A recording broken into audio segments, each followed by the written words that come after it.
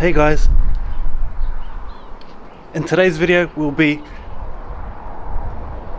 mastering the pull-up. Okay, put me down now.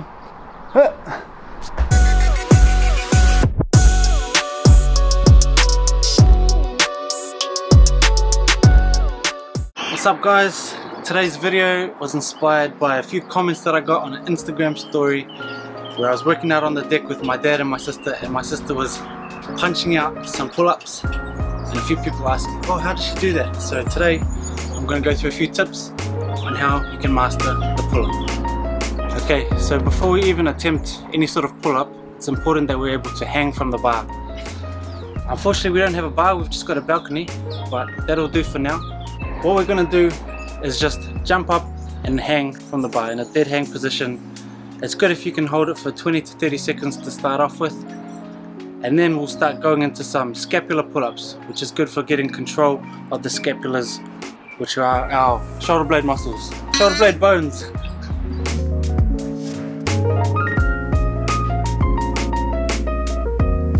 So the first technique we're going to use is called eccentric pull-ups, or negatives as some people like to call them.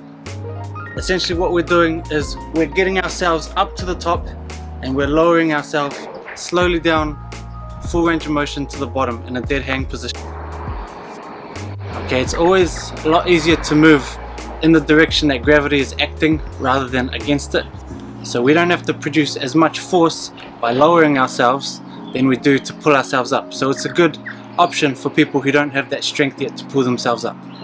The next technique we can use are called isometric pull-ups or pause reps. This way we can develop our strength by holding ourselves in one position for an extended period of time.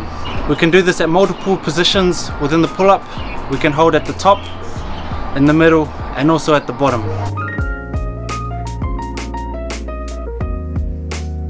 A third technique we can use is using assistance. So either with a band or if you've got a partner, what we're doing is we can still do the full range of motion of the lift without lifting our whole body weight.